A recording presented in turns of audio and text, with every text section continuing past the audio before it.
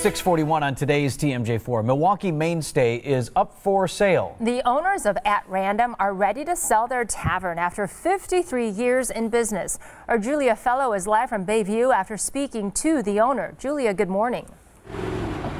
Good morning to you, Vince and Susan. That's right. Despite the hours on this sign, the owner tells me that they have been actually closed since May 19th. And he says that he put up this for sale sign on Monday because at 87 years old, he can't do it anymore. At Random is best known for its vintage cocktails made with ice cream in a dark atmosphere. It got its name because the owner wanted it to be the first tavern that you'd see in the phone book. He says it's too nice of a place to close down now. Alderman Tony Zielinski says he remains cautious, though. He reminds us what happened when the business went on the market 3 years ago. A developer wanted to bulldoze the building and 2 properties they own next door to create an apartment complex.